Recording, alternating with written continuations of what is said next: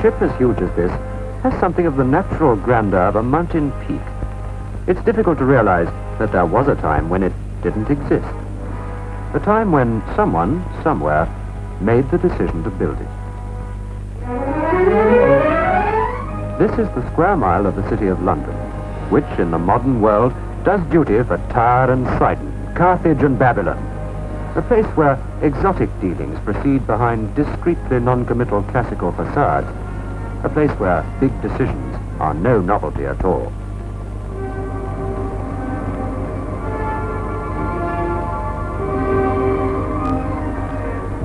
Here it was, on a day in September 1955, that a board meeting had been called at which the decision would be made, or perhaps not made, to order the largest passenger liner to be built in Britain since the war. The chairman's car passes under an arch built when Clive and Warren Hastings were recent memories. And upstairs, the preparations in the boardroom are inspected by the chief messenger. He's done it often enough before, and how should he know that this time his carefully arranged room will see a decision to back belief in the future of sea trade in a peaceful world with £16 million. But in 1955, what a world it was.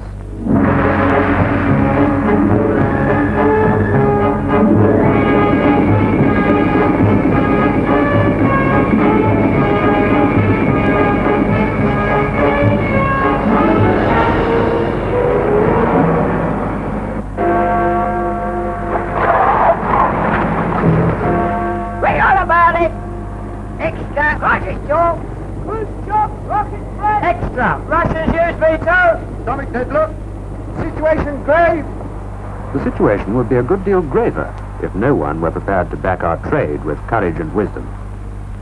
Inside the boardroom, it's all over, and the debris of decision gives the tidying messengers a little glimpse of the minds at work round the table. Hard-headed facts and figures man.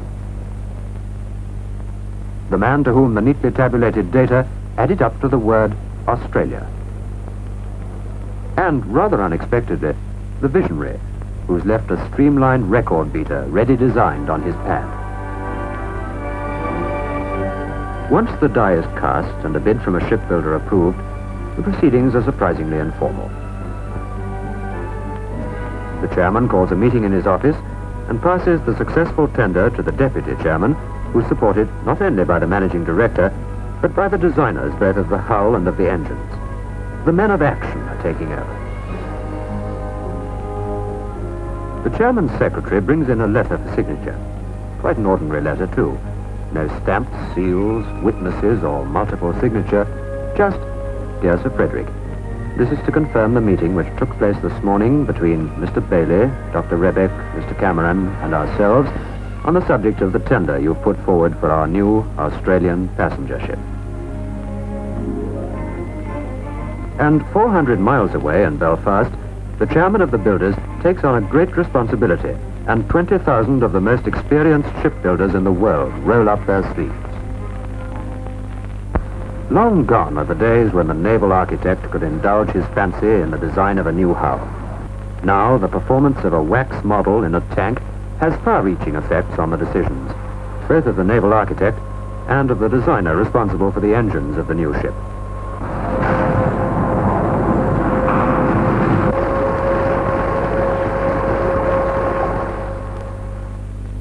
This is still only the first chapter of the story, and as yet no one has even thought of a name for the ship that only exists on paper. It's still only a picture in the minds of these men whose duty it is to preside over the great human effort that will make a ship, stately and individual, out of a heap of plans labeled 1621.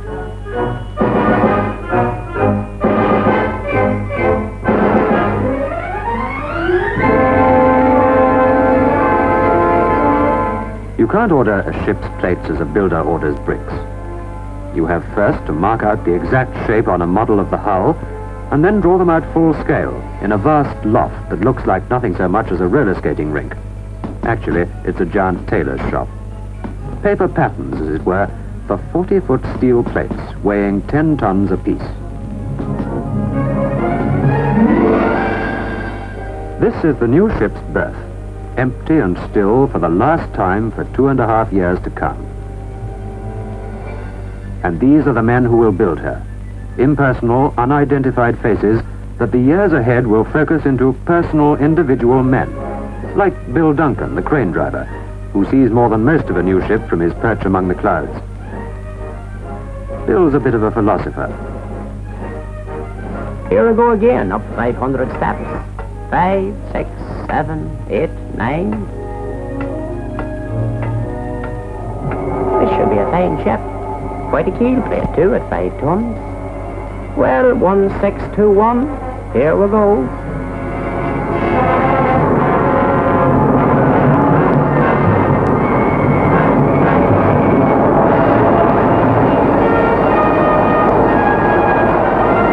Each morning, 20,000 of us stream in through the yard gates and fan out into little groups inside. Our gang usually stop to chat for a minute or two, and then off I go up my ladder, and no one can say a word to me for the rest of the day. I've been a crane driver for 20 years, mostly 5 days a week. Odds up to a long time I've spent alone in the cab without a soul to speak to. Come to think of it, I might be a blackleg and get sent to Coventry. That'd be a lot. Come on, make your mind up. Easy now.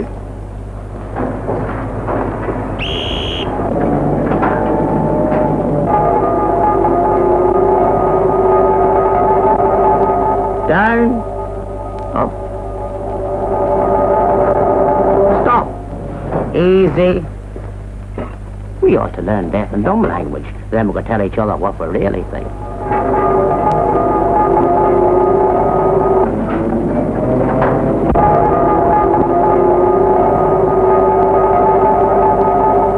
The ship called 1621 isn't being built plate by plate, rivet by rivet, but is rather being tailored out of metal by the flaming swords of the welding machine.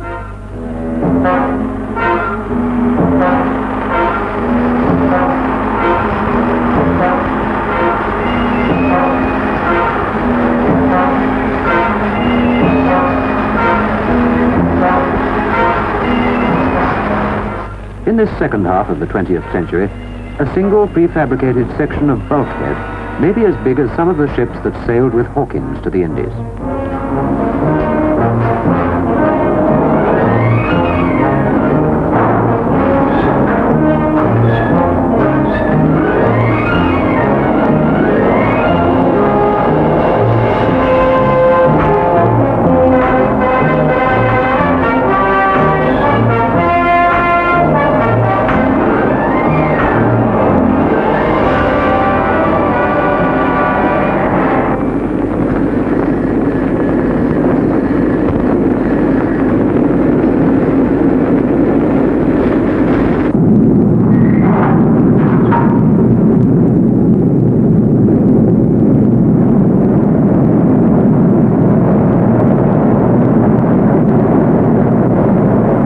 There's a likeness between men who work metal the world across, a brotherhood perhaps, to use a hard-worked word, that pays but scant respect to history. And even now, 1,000 miles from Belfast, in the glare and racket of a foundry at Bochum, West Germany, Hans-Joachim Hecker is reflecting that 20 years ago he was at sea on no peaceful mission. And now he has the task of building a merchant marine of the future alongside unseen friends in every corner of the world. For, from the Bochum foundry, come the huge brackets that will support the shafts of the two 29-ton bronze propellers of 1621. Funny thing about that chap in Germany who used to be a sailor. Those air brackets are pretty unusual outside of warships. All right, I'm watching you.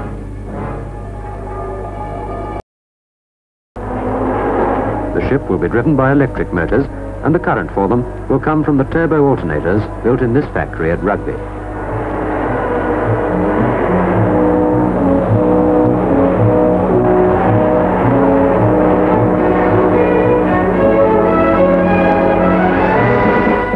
Watchmaking is one thing, one might suppose, and 85,000 horsepower engines quite another.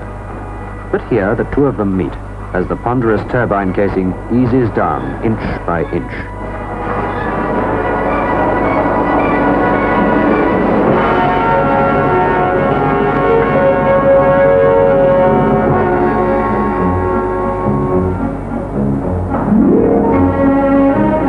"85,000 horsepower is a lot of power, however you look at it, and the shafts that have to carry the torque of those huge engines must be tremendous. But still, the standards and measurements of the watchmaker are observed along that great pillar of steel.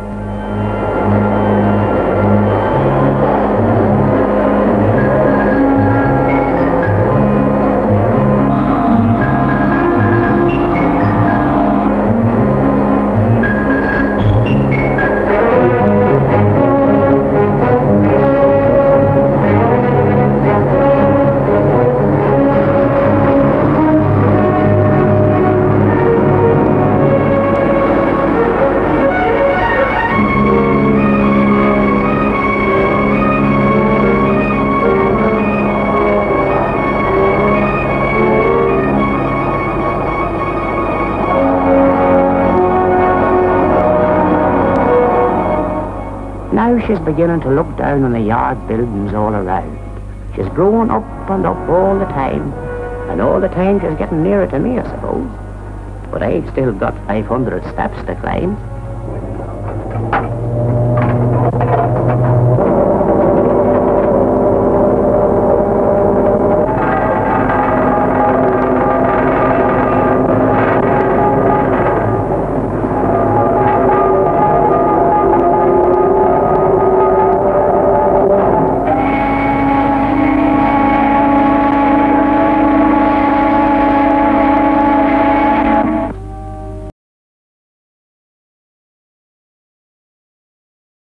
The burns of a West Highland mountainside provide the power to make aluminium out of bauxite from Ghana. A long river of metal flowing from the rolling mills like the water from the hills outside.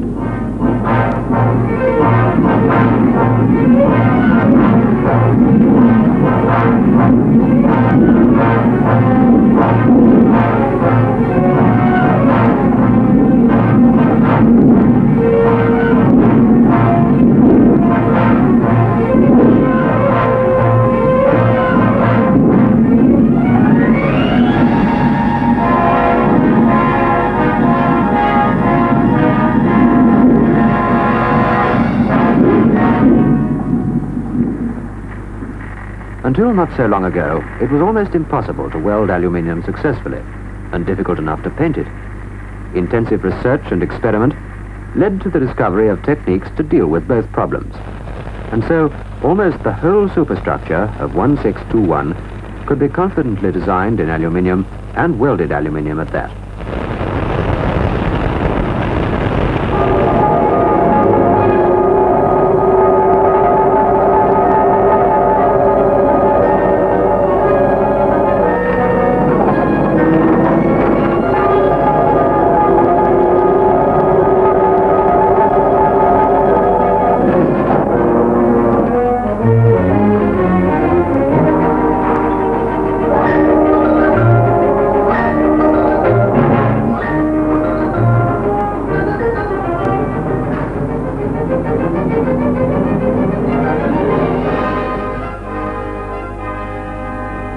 The lightness of 1621 superstructure, from the towering bridge to the smooth contours of the first-class swimming pool, is the secret of her great carrying capacity, far greater than that of older ships with more impressive tonnage.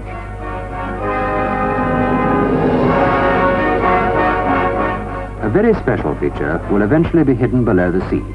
The bulbous bow designed to ease her passage through the water, whilst the ingenious bow propeller for maneuvering and the twin pairs of stabilizers combine with the great mass of more conventional equipment to make sure that this great ship will be something of which every man concerned with her building can be rightly proud.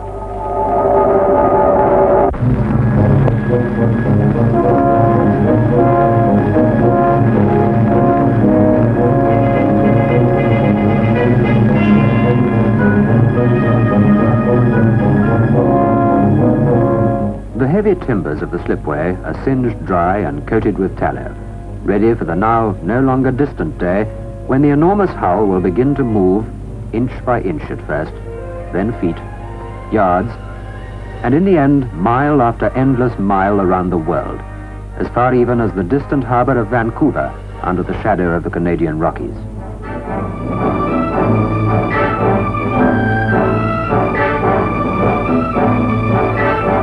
In a few years from now, a short, stocky British Columbia stevedore, whose name is Jack, and who at this moment has never even heard of a project called 1621, will be handling at this same dockside one of the greatest ships in the world. Jack is a full-blooded Indian, and his grandfather paddled his canoe in Vancouver harbor before the first steamers came west around Cape Horn. The ship will be number 1621, but then it will have a name. I was eating my dinner up on the crane, and the rest of the lads had just knocked off for theirs too, when we heard the rumour that old 1621 had got herself a name. The chairman himself had come out to have a look, and there was enough other brass all over the yard to make a fireman's helmet. So it was reckoned to be a good rumour.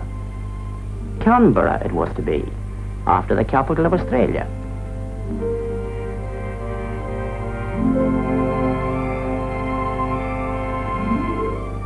And there she was, all ready for the christening.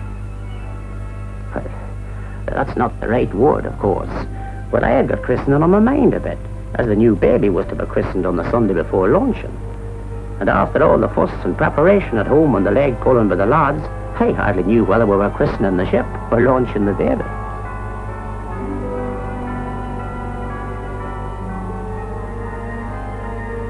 When Australia named her new capital Canberra, the meeting place, this great ship lay in the distant future. But a meeting place for thousands she has indeed become today, as she lies, brilliant in her new paint, under the pale Northern Ireland skies, waiting for Dame Patty Menzies, wife of the Australian Prime Minister, to perform the launching ceremony.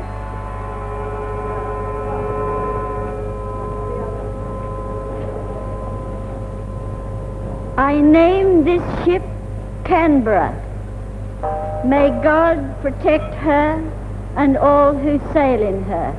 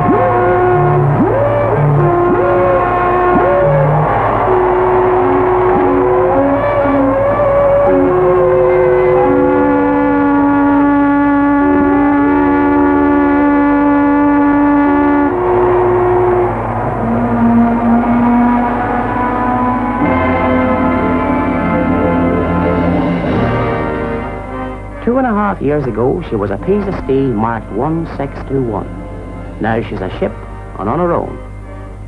May the years bring her luck, and may our passengers think sometimes of the men who built and launched her, here in our city of Belfast.